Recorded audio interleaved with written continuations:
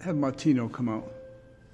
Good morning, Martino. Good morning, Judge. All right, Martino, I asked you to come out for a very special reason. This is Anthony Evans. Anthony Evans has 2 overnight parking tickets, right? And in the past, he's had 101 parking tickets. Now, Anthony at the present time indicates to me that he's homeless. You're homeless right now? Yes, I am, yeah. You said something earlier that in your earlier life you were adopted, right? Yes, I was. And my foster mother, my adopted mother had passed away.